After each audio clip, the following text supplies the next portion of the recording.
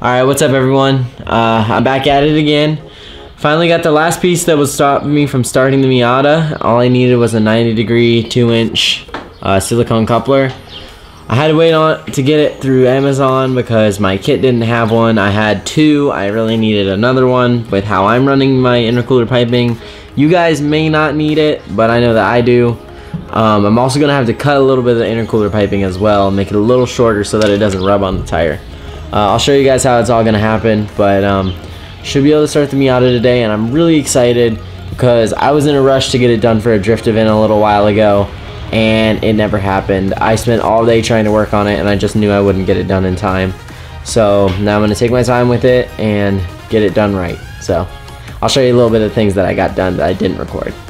Alright, so some of the things got done that I didn't manage to record was I installed my FMU, or adjustable fuel pressure regulator. This one is from Beggy. As you can see over here, the eye fell off, but I got it used because it was a refurbished part that someone sent back in that they didn't need anymore because they went mega squirt. So they gave me a good deal on it. So I got this all lined up. It's not over here where it normally would go because it won't fit back here due to my ABS module. Not everyone has this issue because not everyone has the ABS on their Miata. Honestly, I kind of wish I didn't. It's not really necessary. But that's why I have it over here. I have it mounted to where I'm using the tower bolt to hold it down. It's nice and solid. And then on top of that, I also got an oil change done. Got my own little ghetto funnel right there. Let's see, got the water lines ran, as you can see from the turbo. Got those ran right in where they're supposed to go. One right down here, one right here. And then let's see, I got a little cone filter on there. Coming around over here. Sorry about the mess. Gonna have to make a jump. I got the feed running back behind here and all the way down. Got the drain come from right here, going down there. I don't know if you can see it. It's kind of hard. Let's see, what else did I get done? My brother Kyle, he's the one with the welder. He knows what he's doing more than I do, but we still don't really know what we're doing, let's face it. Got this 2.5-inch exhaust welded up. Got the bungs welded in for the O2 sensors. One's for a wideband, one's for my regular O2. It's gonna sit right here. It's gonna come straight out the hood. Gotta save some money on that manifold. I mean, not the manifold, the downpipe, you know what I mean? Alright guys, so I installed the Mishimoto. It's a 90-degree 2.5 to 2.5.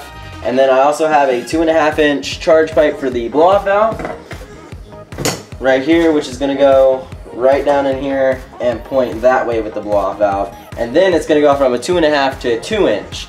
And then I got 2-inch piping all the way to the turbo. I wish I went 2.5, but I didn't look at the intercooler kit properly online, and I got 2, and I just said screw it, so I'm going to roll with it. And it's a little less airflow, so I won't be getting as much power as I wanted. But it's better than not having intercooler at all. Oh, okay, well there it is in there now. There it is from below, right there. Alright, now here's the reducer we're going to use. So, we got the 2.5-inch right here, got a clamp on it, 2-inch right here, to go to the rest of the intercooler piping, and this is going to go on the blow-off valve charge pipe. Now from here, gonna have to get a little creative. Not sure what I'm gonna do, so I'm gonna just figure it out as I go. If you can't find the right size, just use a good old adjusty wrench. So I'm gonna use 2 of these for the turbo. That's the plan right now. I gotta see what's gonna come from this side and see how it lines up.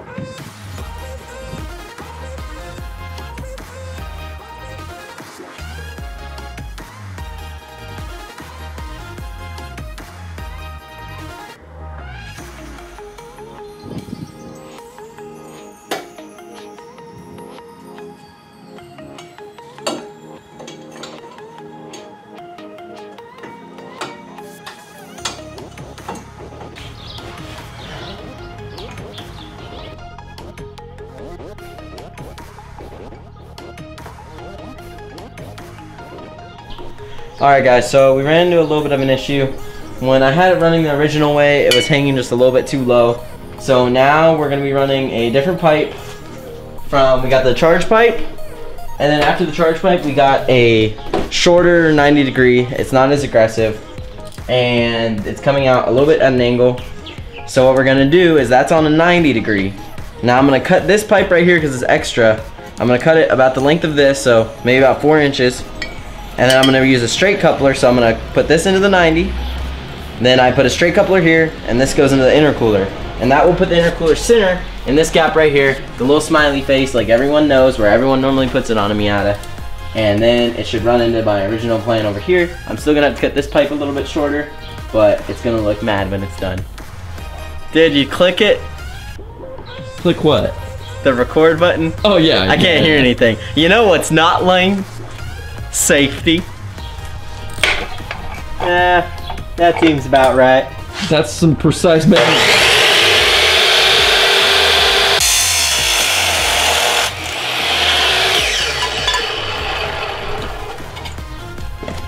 Seems about right. Looks Right pretty there. good. You have to just grind down the edges. Yeah, just gotta clean it up. Should be nice.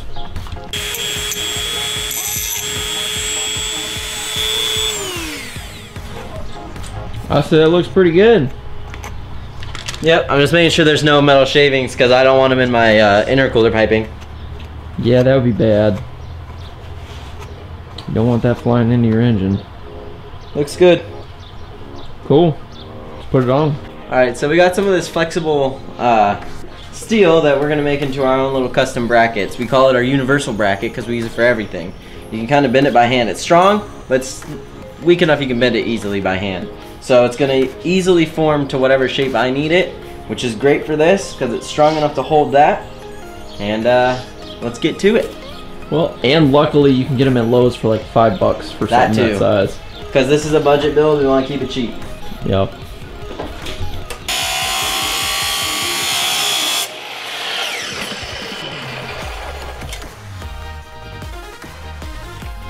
Nice.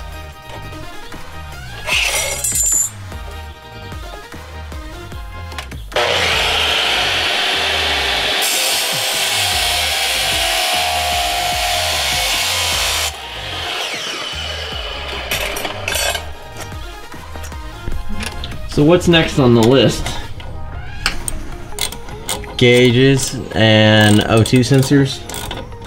Just so that I know what my AFR is and what I'm running boost, so I can make sure it doesn't blow up on me when we're just trying to test it. Well, that would be important. So I know that if it's boosting too much and something's not working properly to control it. Alright, it's all in. Intake. And this is a little low in my opinion, but Want them facing down because we don't want things going. If we sit like that, water could get in, other foreign debris or something, so we want it going down. Makes Don't sense. we all? I knew you'd get there somehow, some way. I'm a little slow. But you still got there. Yeah, eventually. Just like every Miata. Slight suggestion to anybody watching this, you might want to attach your blow-up valve before you install your intake pipe, just saying. You know, Just saying. okay, Mr. Captain, Hey, hindsight's 22, or 2020. Why was I thinking 22? Cause it feels like a perfect What's night 22? to dress up like hipsters, make fun of our exes. Is that how that goes? That's Taylor Swift, that's T-Swizzle. Oh. See, Just FYI, this is not permanent. This is a temporary. We just wanted to see if it'll start and make any kind of boost at all. Curious. So, do you think it's gonna shoot flames? I hope. Well, I hope not, because at least not right now, because you're just gonna burn the house down. That's a good point. No, it won't be that bad. We got fire extinguishers. Okay. Calm down, Mr. Excited Pants. He's so excited, he just can't sit still. He's like, oh my god, I just want to start this bench. I need to tighten this down. See what happens. It's either gonna work or it's gonna not man. work. Don't let it run super long, because what we need to do is we need to make sure that we're not leaking. So don't go revving it up right away. I want to make sure that we're not leaking nothing, but let's get the first fire up here. I'm gonna let the oil, wow, you weren't kidding when you said ghetto. Yeah, don't move them too much. They're gonna shut off. I know, I'm trying to see the boost, the amount. Okay, so I'm gonna let it prime for a second. Hello. Hi. Alright, so Saw you today. you ready to do it? Yeah. Alright. Let's do this. Ready? Go for it. Why isn't the fuel pump priming? I don't hear it. Is your fuel pump hooked up? Yes. I hear the relay going click, click, click, click. Well, we'll find out. 1 second. Alright, ready? First start, let's do this. Oh, that clutch is so stiff. Come on, let's see what happens. Does it look like I'm leaking anywhere? Well, let's see. Let's check.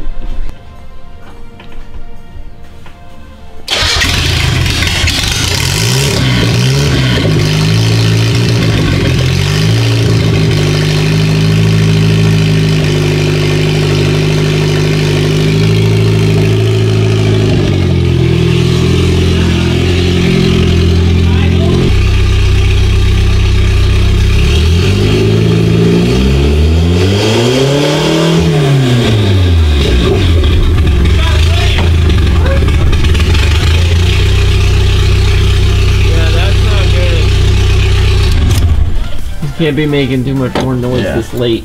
Fuel leak. That might be why it was running lean. Where's it coming from? This one? This one right there. Okay. But hey, it started. I am. Sounded good too. Alright, well, it's time to call it a night. I guess you can call it a success. I mean, we got the exhaust on there, O2 sensors, gauges. I mean, they're kind of temporary right now. They're not fully installed. They're just there so that we can kind of tune it and get it ready. We have a little bit of an issue on the bottom of the turbo where the oil drain line goes. I have a leak from the fitting. On top of that, we also have a leak at the adjustable fuel pressure regulator. That is just the line. I just need to recut it and not tighten it down so hard because I tightened it too hard where it cut the hose. And then on top of that, we need to figure out why it's running lean. It's running super lean right now. We're talking 17, 18, and we just need to figure out the problem. I had a problem with the car before we did the turbo where it was having a fuel starvation issue, but I figured that fixing the injectors, we pretty much fixed injectors, fuel pump, fuel filter, so pretty much everything but the lines, and we're still having the same issue. So we really need to figure out what the problem is there, and then that should fix our starvation issue. Yep. I mean, and the car, I mean, looks pretty good right now. So, I mean, it's a little ghetto, like with all this going on here, and over there, got the bendy pipe for the airflow meter, sorry. Bless you. Blah. Excuse me. Texas allergies. Yeah, so we need to eat, and I guess we'll see you guys on the next video. Hopefully we can get this thing running well. Alright. Oh, we will. We will? You have no doubts? Sure. No doubt. We always do. That's true. It's just a matter of time. Alright. Well, we'll see you guys later. Peace.